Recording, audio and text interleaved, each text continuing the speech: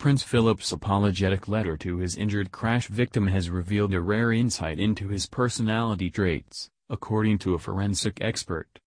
The Duke of Edinburgh sent a note of apology to Emma Fairweather, 46, who suffered a broken wrist and a collison on January 17. In the 181-word document, which was sent 6 days after the crash, the Duke began the note writing "Dear Ms. Fairweather" and signed off as "Yours sincerely Philip." However, forensic handwriting expert Ruth Myers studied Philip's handwriting and has revealed some significant personality traits. According to his penmanship, Philip will find excuses for his actions and is secretive, Ms. Myers has claimed. She also believes the 97-year-old grandfather has a desire for approval and a short fuse when he is provoked.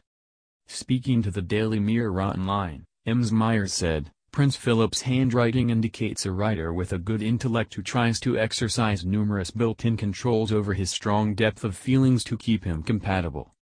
The angular writing denotes a critical and somewhat forceful personality, having strong likes and dislikes.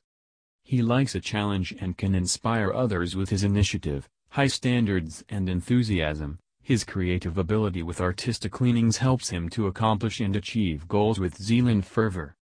However, he has a short fuse and when provoked can retort with caustic comments. Anxious to maintain a good image, he appreciates the importance of his role in life, having a desire for approval. An individual personality, he may show indifference to conventional commitments and is unlikely to change an opinion or decision even in the face of logic or reason." Ms. Myers added, "He does not always face up to problems and will find excuses for his actions by denying difficulties and rationalizing by avoiding them, and thereby his conscience is clear. Sensitive to criticism, although hurt will go his own way. It is difficult for him to forgive past injustices." Prince Philip can relate readily to others, but in reality he can enjoy working alone and is happy in his own company, selective in his choice of friendship. Lover of good living, he enjoys luxury and quality, appreciating and enjoying deeply all that influences the senses.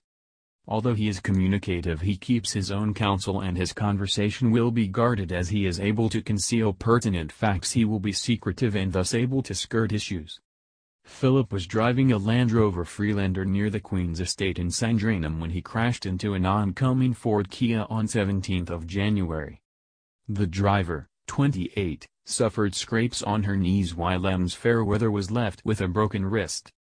A 9-month-old baby in the car escaped unharmed. Philip claimed he was dazzled by the low sun and failed to see the car coming in the opposite direction. However, Ms. Fairweather said the day was overcast. She previously told the Daily Mirror Online, "He's tried to give an explanation, so I appreciate that, whether I agree with it or not. It is a difficult letter to write, to know what would be the right thing to say without making me more upset." Ms. Fairweather has instructed solicitors to pursue a compensation claim for her injury.